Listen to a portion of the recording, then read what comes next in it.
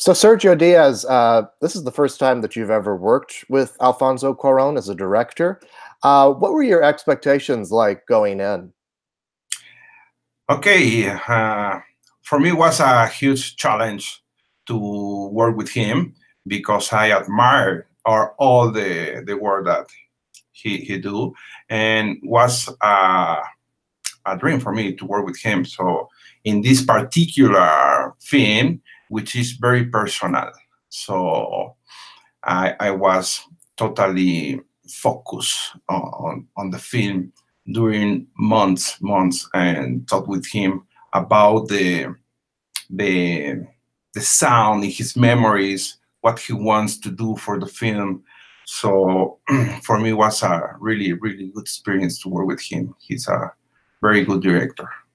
I should say you've worked with him as a producer before on his son's film, Juanos, and also you've worked with his two best friends, Alejandro Iñárritu and Guillermo del Toro. So I guess this is just one more piece of the puzzle of your filmography. Yeah. um, Tell us a little bit about it. You mentioned this is a very personal film.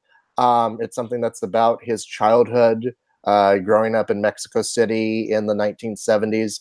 So when you first started talking to him, what were those conversations like? What did he want from you? To build, to construct all the specific sounds in that period. So was my goal. So during that process, I do my own research that what kind of sounds in Mexico City should be like 70, 71 for him, and do many passes, and construct different options for the birds sounds in Mexico City, for the car sounds, for the atmospheres, for the vendors, all the vendors on the city, and everything. So we have to, I have to build specific moments in all the worlds around the film, because I have the Roma neighborhood. Mhm. We have cinema, hospitals, the students, the hacienda with the rich people, the Nesa city with there's a lot of poor people, and the beaches and all that kind of sound. So everything, all the preparation should be for the Atmos Right. mixing. So what's that? I just want to expand a little bit on, you, uh, in terms of, there's so little dialogue in the movie, and so much of your experience of it is, these moments of quote unquote silence. But you mentioned all these things: sounds of cars, sounds of the beach, sounds of birds, and things like that. Um, can you just give us an example of how your work helps create this sort of, um, as you say, atmosphere, but I mean, helps kind of put the audience in the place of this setting? Yeah, I would like to do a good example uh, with, for example, in that period, we have a lot of birds, a lot of specific birds, not the industrial sound that actually happens in Mexico.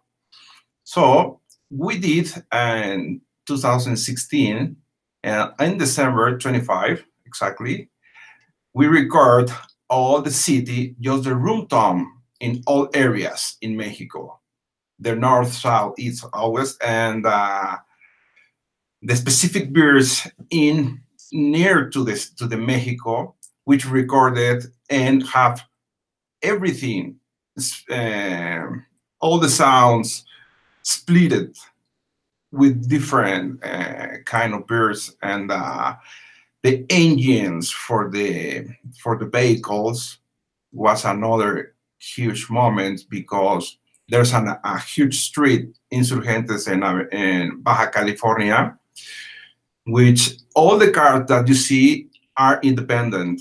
So we record 2 or 3 days more than 150 cars and build and construct the specific sound that Alfonso wants to have in his memories. So every single shot was a huge challenge for me. Every single shot. And I mean, also the fact that there's no score. There's not a ton of music. I mean, I guess there's some source music in there as well. So your work really works as sort of the, if you will, musical score of this film. So does that kind of put added pressure on you? Yes, absolutely. Because I need to construct like harmony. You know what I mean? Every single shot has different points of sounds, dialogues, some backgrounds, some foley, some everything. It's kind of realistic thing in the Dolby Atmos. So the preparation, there's a lot of layers, independent, just to be manipulated on the mix stage. So it was for me a good moment because everything is the sound design. Should be only sound design with winds, with vocals, with all the the instruments that you see in the shot. There's also so when you're putting all this stuff together, can you talk a bit about the decisions that you make in order to say, okay, in this moment, we need to focus more on, I guess, how do you balance all this stuff out, all these different elements that you're throwing in there where, it's like you've got the dialogue on one hand, then you've got the sound of the cars, sound of birds, sound of maybe a distant radio often. How do you, is that something that you talk with the mixer about and all that? How do you make those determinations? Yes, the process was at the first pass, watch the movie, watch the film with Alfonso, and we have everything that you want to hear. No, I missed this. Okay, we're gonna add layers. And after that, we go to the mixer, which Skip Lipsey and Craig Hennigan, at the mix with Alfonso. So Alfonso start doing directions. Okay, guys, I need to hear this here, and understand what Alfonso wants to hear in that atmospheres. So in every sequence, Alfonso gives us a directions with a precision, like a surgic. So and Skip, Craig, and I just do what Alfonso wants to hear it, but we need to be very specific sounds at that moment approved by Alfonso. So I work with during 18 months full time to prepare all the sound design. And 4 months before, I did my own research, recording, and blah, blah, blah, blah. Working with somebody like Cuaron, I guess, how does that compare to some other filmmakers that you've worked with? What does he give you that helps you in the work that you need to do? Yeah, Alfonso is very clear what he wants to do. So for me, was a really good experience because all the time he's pushing you to go at the next level. So the excellence in every moment. So for me, it was really enjoyable, and I learned a lot. And I give my life in Roma. So during that process. Well, have you? I guess you have seen the movie all put together. Since I mean, you've had to put all the sound in there. What do you think when you see the movie, and why do you think people have connected to it so much? That's beautiful because the connection with the people. When I saw it, I didn't see the movie. I just watched the people behind me, next to me, in front of me, the reactions. The people really connect with that period. And was really surprising for me that everybody's connecting with the sound. Maybe because we don't have music, I don't know exactly, but there's a lot of connections during the movie. So every single person has a particular connection with the specific scenes. Maybe for the period of the movie, I have the connection too, obviously, but in that moment, I would love to hear what they people think about the movie. Yeah, And that's really good that people likes the sound. So I yeah, think we did a good job.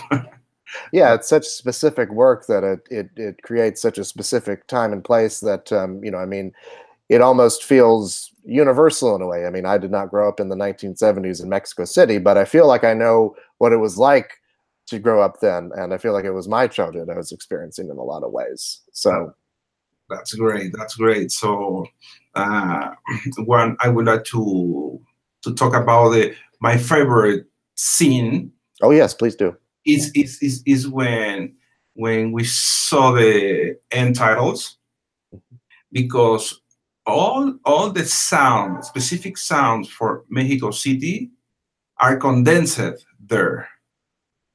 Many vendors on the street, cars on the street, avenues behind us, families talking, kids playing, planes over our sky, and water running, and all that kind of sounds, beers, and it's like a spiritual moment for me, because I'm always do all the mornings, look in the sky, and it's part of my personality. And when I saw the end, when I was totally surprised, because for me it's beautiful. It's a spiritual connection with the world, with the universe, and the life continue. That's it.